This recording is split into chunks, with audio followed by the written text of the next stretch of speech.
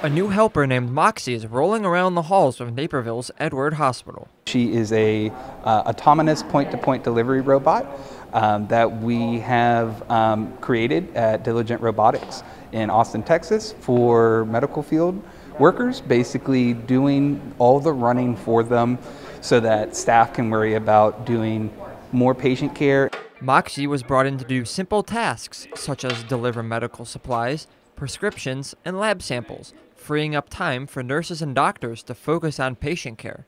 Moxi's been really helpful to the nursing and the PCT staff, especially with our unit being two separate floors. It really helps us to bring materials and supplies between the two floors.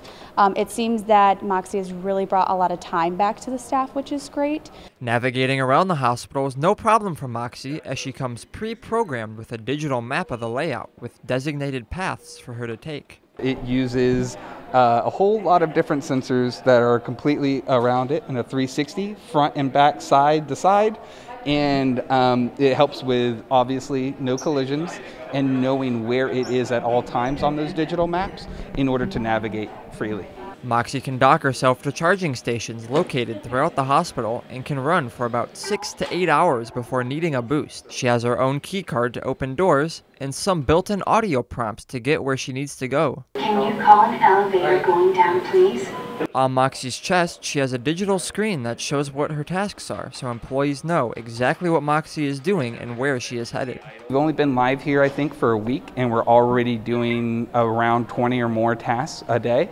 At other hospitals, we're easily breaking 100 daily. Hospital staff say having Moxi around has been a breath of fresh air. It's been very re-energizing. It's exciting to be able to see how technology can help staff. It's not to replace staff. We can never replace our excellent staff, but we can support them because we want them to stay with us.